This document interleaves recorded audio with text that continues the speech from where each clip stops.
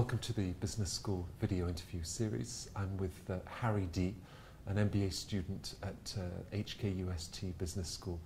Harry, thanks very much for being with us. Thank you. Perhaps before we talk in detail about your experience here in Hong Kong, just a little bit about your background. Sure. So before moving to Hong Kong, I was living in the UK. I was born there, born in Manchester, but worked in London for around 7 years, specifically in the investor relations industry, which is not an industry that many people have heard about, but I went straight from university into that. Working for a small business, there were 6 of us when we first started, and over 7 years we grew it to a business of 12 people, so very hands-on small business experience. And I like to call that my practical MBA. So before I even came to school here, I was learning on the job, and perhaps we can discuss this later, but the reason for pursuing an MBA, which is something that a lot of people think about, is was really to attach the theory and experiences from other business people and also the global perspective to the hands-on experience that I'd had in London. Right.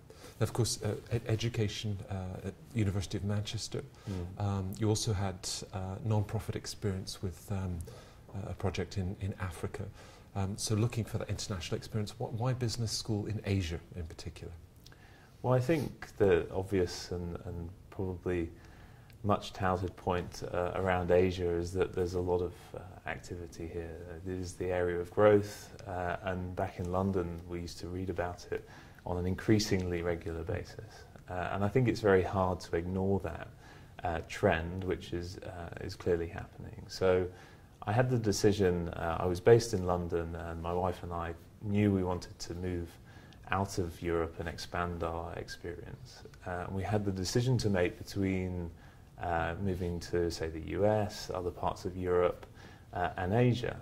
And I think, so certainly from a fundamentals perspective, Asia is hugely attractive.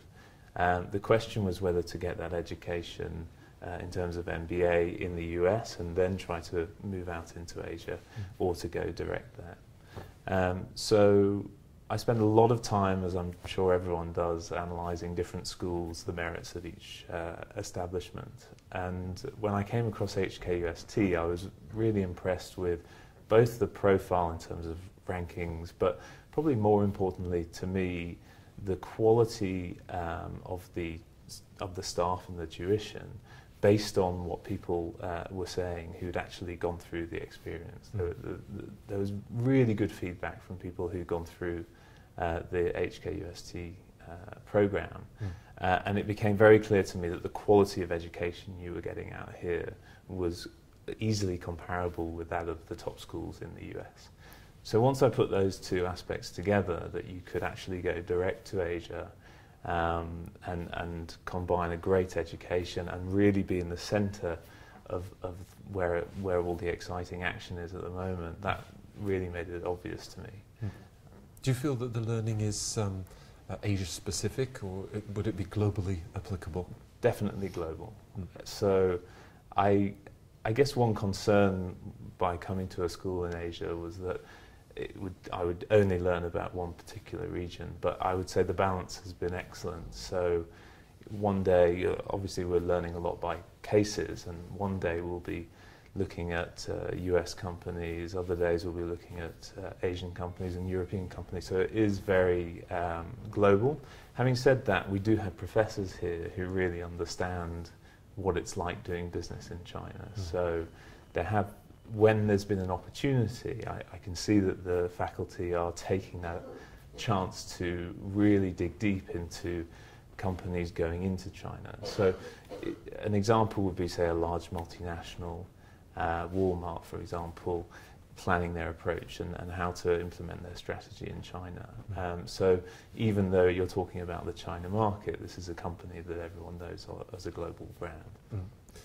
Hong Kong itself is a very cosmopolitan city.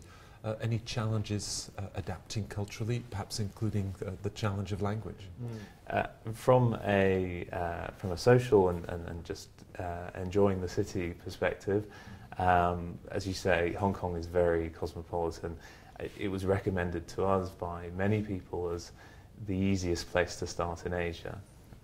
Perhaps Singapore is up there as well, but as a Brit with no local language skills, I found it no problem at all really integrating into the environment here. There's a big expat scene, and I think what comes with that is that people are very keen to help you get involved in the local environment. So yeah, it's a very transient community, a lot of people coming and going, so I found very quickly that people are keen to show you how things work and where to live and what not to do. So that makes life much easier.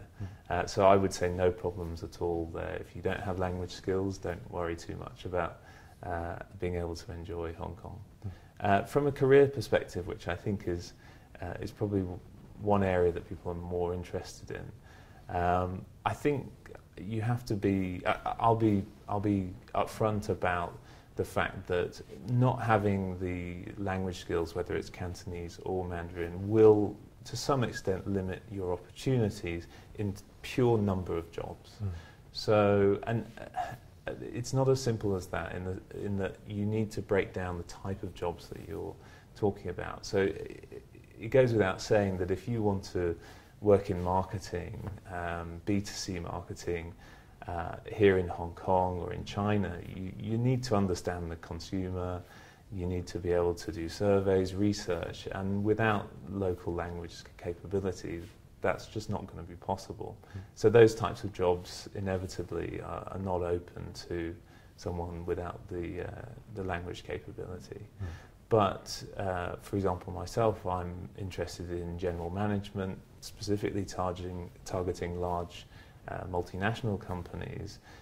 English is very much the language that's used on a day-to-day basis at that level, and therefore there's no problem at all not having the language skills.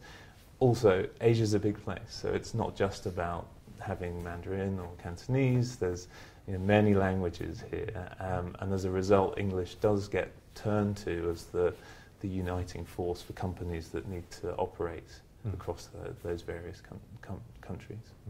Your partner came with you. You're doing the MBA, perhaps staying up late to work on case studies.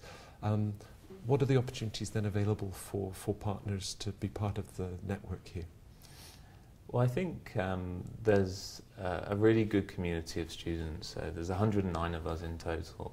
And I think with that size of student base, it becomes quite manageable. So when there's any events happening in town, it's very easy for everyone to get together. So we've hosted many social events that everyone is able to bring their partners, friends along to. So I think, and that's something that I value a lot. I think there's a risk in an MBA program that you become very insular and people only talk to MBAs and only talk about MBA issues. I think that is a real trap that you can fall into. So it's been encouraging that our year group has been very keen to integrate people, whether they're just working in Hong Kong, whether they're partners, and getting everyone together and sharing. I think that's really crucial and really important when it comes to networking. So,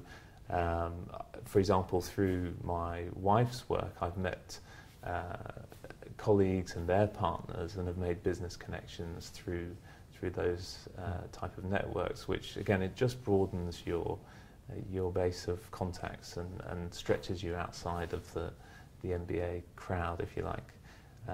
And in terms of busyness and workload, I think she probably works just as hard as I do. So yeah, she's a physics teacher, and there's no doubt that yeah, she's being pushed hard as well. So that works quite well. Good. Well, enjoy the remaining months of the programme, and thanks very much, Harry, for the interview. No, thank you.